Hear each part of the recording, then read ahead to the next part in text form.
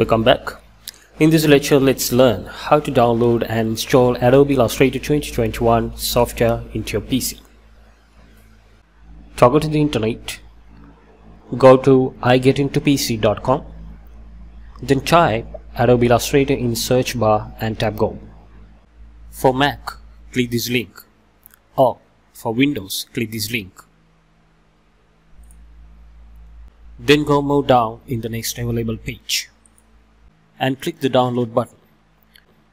Wait for the 10 seconds.